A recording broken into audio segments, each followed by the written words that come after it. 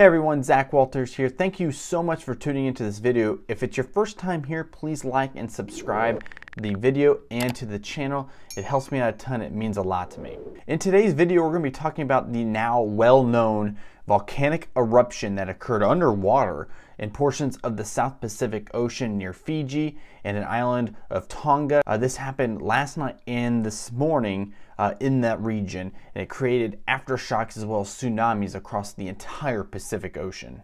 Now, what do I mean by it happened yesterday and today, right? Well, a lot of times volcanoes will actually erupt multiple times before you get that big explosion and eruption that everybody sees at the movie show.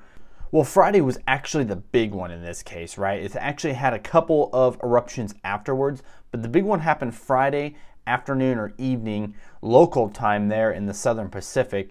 A lot of the satellite images that showed the explosion and then the aftershock that goes along with it actually show the sun setting shortly after. The volcano's name was, now bear with me on this one, the Tonga Ha'apai.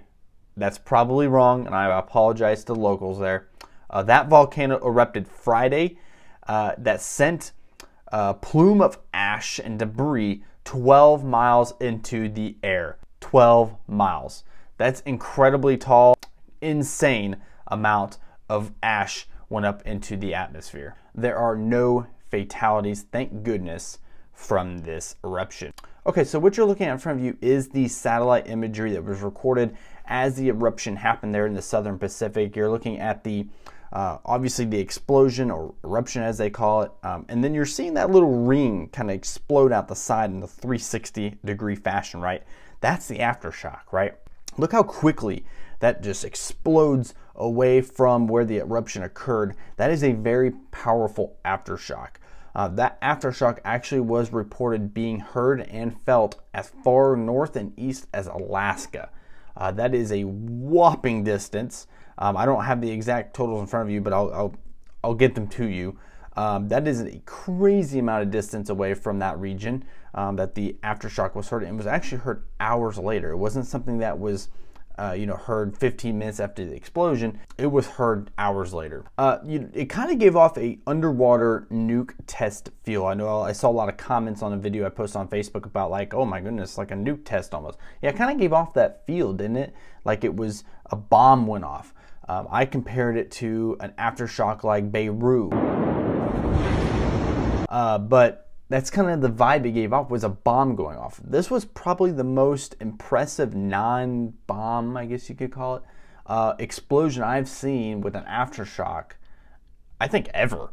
And this was caused by a volcano. Another thing that happened after the volcano erupted that's not very common was it actually created a tsunami.